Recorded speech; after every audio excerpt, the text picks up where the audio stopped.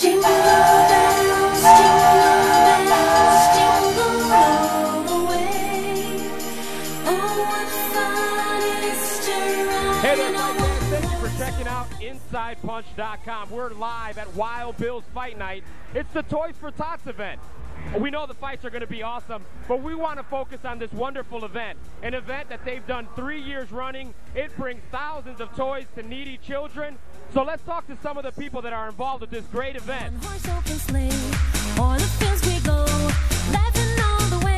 Standing next to Dave Oblas, the promoter, one of the promoters. Dave, this is your 3rd year in a row you've done Toys for Tots. What drives you to do this event, man? It's just something to give back. We do about 9 or 10 fights a year, and we came up with this about 3 years ago. It's just been a cool idea to pack the house out, do a couple of pro fights, a couple of amateur fights, give about 3,000 toys to charity. And December's always been the worst month for doing fights, so this actually turned into one of the best fights of the year, and just something really cool for me and Emelyn to do. Now, who do you guys work with just to get this thing rolling? I mean, I've seen boxes all over gyms, everywhere. Is everybody involved? Yeah, we've got, I think, 13 fights tonight. That's 26 fighters, probably a good dozen gyms, and it's just cool working with the Marines. Like, every meeting I go into is pretty useless, as you know, around Atlanta. Like, people just don't get it, but the Marines, they've gotten it, they like it, and it's their favorite event, the Toys for Tots Fight Night, because they're always at Publix or Kroger, wherever they're at, and they actually fight to be the Marines that get to work for this fight night. Now, you guys have had a huge year. You put on a ton of fights. I think it's at least every 6 weeks you put on a fight here at Wild Bill's. What does 2012 look like for you guys?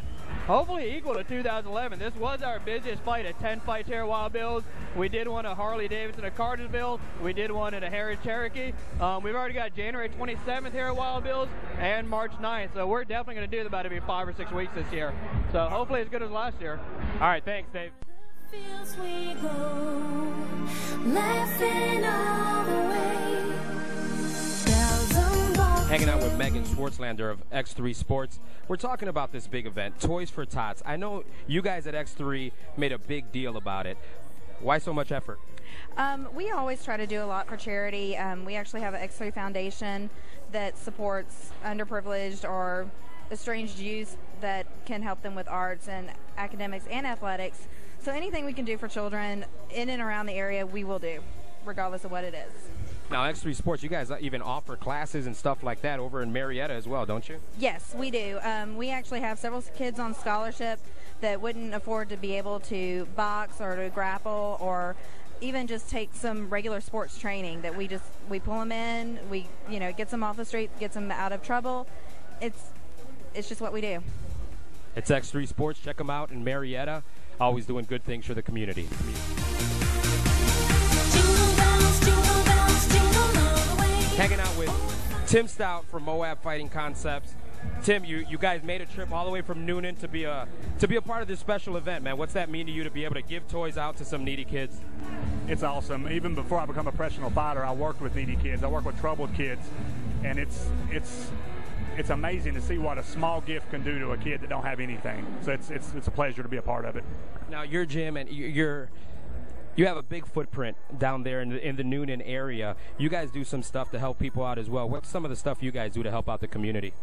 Well, we work with different charities. When I do my shows, we'll work with like some animal rescues. We help them. We draw a lot of money for them. And we even a lot of the families in the area can't afford the type of training they want for their kids, and we give them deals and help them any way we can. We really want to see that the kids are our future, so we've got to do that. Well, if you're in the Noonan area, be sure to check out Moab Fighting Concepts. Tim Stout. It's checking it twice. It's gonna find out who's naughty or Hanging out with nice. Uli Pole of Knuckle Up Fitness in Sandy Springs. Uli, I saw pictures online, man. You guys really got behind this Toys for Tots. What drove you to give so many toys? You know, honestly, Jose, this is the best event of the year, I think. You know, it's such a good cause. It raises all those toys for the kids, and it's just something cool to really get behind. So, you know, obviously all the other gyms did it as well, and it's like kind of like a friendly rivalry as well as helping the kids. Now, Knuckle Up, in my opinion, had a great year this year, from Mo Travis, Tisha Torres, all the Upchurch, G. Curry, all these guys had a great year. What do you think about 2012 for Knuckle Up Fitness, man? Oh man, it's even better, buddy. Honestly, we've got such a very cool, dynamic crew of people going right now. it's become such a family. You know, the gym faced such adversity, and that working through it has brought everybody so much closer together. So it's just become a really, really awesome team.